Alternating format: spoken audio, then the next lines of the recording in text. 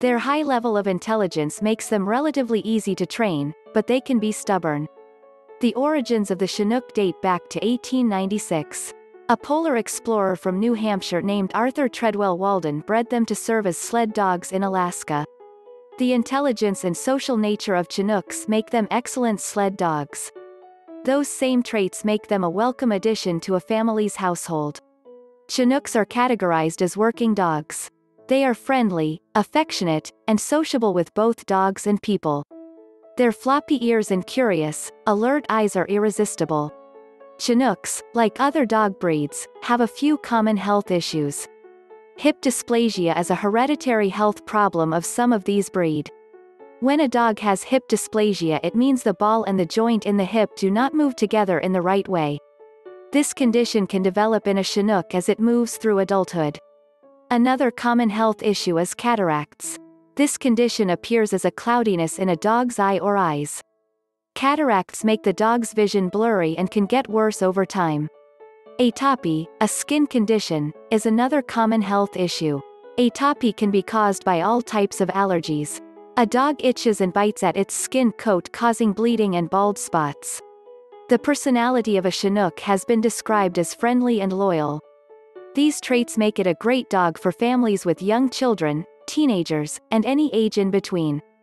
A large amount of energy is another notable quality of this dog. This should come as no surprise considering they were bred to be sled dogs. So, these dogs need to live with families that can give them at least an hour of exercise each day. The behavior of this dog breed can be described as sociable. It's happy to see both dogs and people. Once again, this is no surprise knowing these dogs were bred to work on a sled team. They are known as working dogs or sled dogs. Mush. Whether a family gets a Chinook puppy or an adult, it's best to learn as much as possible about these dogs in order to give them the proper care. In addition to common health issues such as hip dysplasia, cataracts and atopy, there are other factors to take into account when caring for this pet. A growing puppy has different nutritional needs than an adult dog. The following outlines the unique needs of both Chinook puppies and fully grown dogs. Chinook puppy food. Look for a puppy food that's high in protein. Protein helps with a Chinook's developing muscles, tissues, and organs.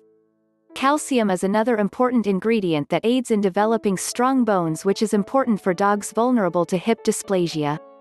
Puppy food that's high in fatty acids assists with the development of the immune system, which can help to prevent atopy and other allergies.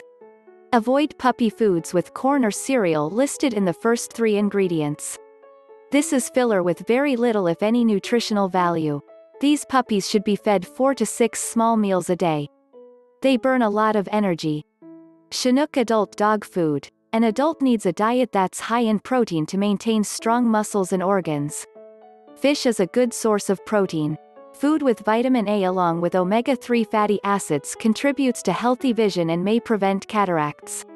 A small amount of carbohydrates gives an adult dog energy while not adding unnecessary weight.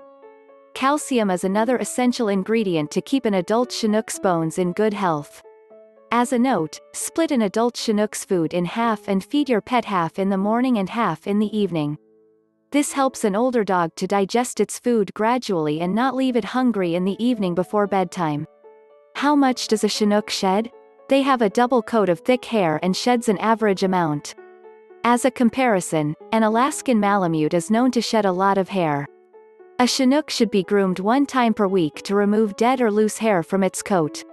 A slicker brush is a helpful tool that can get down into the double coat of the dog to remove loose hair and tangles. Be sure to choose a slicker brush with bristles that are rounded or have plastic tips.